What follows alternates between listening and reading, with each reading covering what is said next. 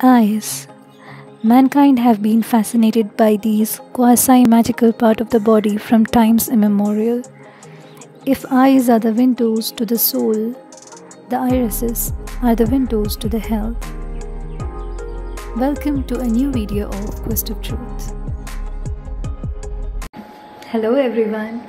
Hope you're all in the best of spirit, health and disposition. I am Dr. Sumaya Linsari in my quest for the pearls of wisdom from the ocean of knowledge to relieve the sufferings of my fellow beings. If you wish to accompany me in my journey, make sure to subscribe to my channel and click on the bell icon to stay tuned. Now that's a picture of a human eye. The white part is called the sclera. The innermost circular black area is called the pupil. It is the aperture through which the light enters the eye. The colored portion around the pupil is called the iris. The thin pigmented muscular layer which contracts and expands to control the amount of light that enters through the pupil to focus on the retina. It is placed between the cornea and the lens. If you observe the iris carefully, you will see that it has complex tissue patterns, which is unique for every person.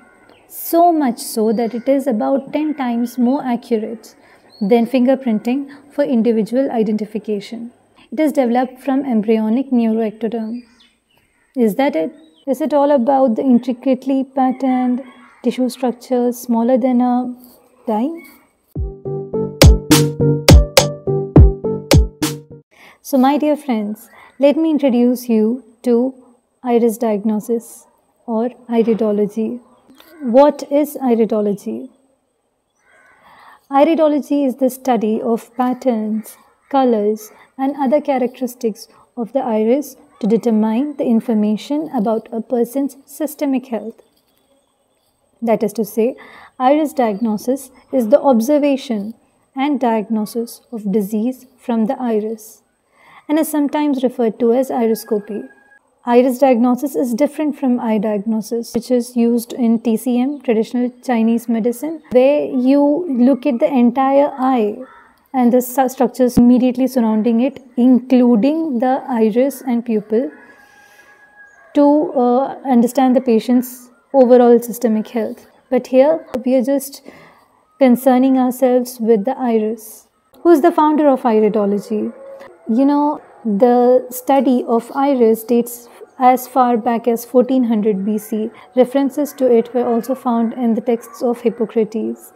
But the father of iridology, as we know it today, is Dr. Ignaz von Pigzili. Dr. Ignaz von Pigzili was a Hungarian homeopath. In the year 1881, he published his method, which he devised after years of comparative study, in his book, The Discoveries in the Field of Natural Science and Medicine, Instruction in the Study of Diagnosis from the Eye. What is iridology all about?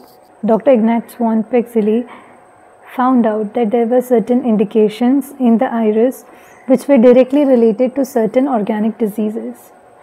So by inductive logic, localization of such a sign could mean the disease of the corresponding organ. He also devised iris topography to aid in understanding the intricate tissue structure of the iris and their connections with the corresponding organs.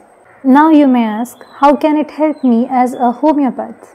Iridology can help us as a complementary diagnostic tool, which, like markings on a map, would help us to chalk out the various psychological health risks, physiological functional derangements, and personality traits, which would point towards the morbid tendencies, functional predispositions, and vulnerabilities, to understand the limits of tolerance of a person, which would in turn help us in individualization. Did you find iris diagnosis interesting? Would you like me to share more about it? Let me know in the comment section below. Do not forget to like, share and subscribe to my channel and click on the bell icon to stay tuned.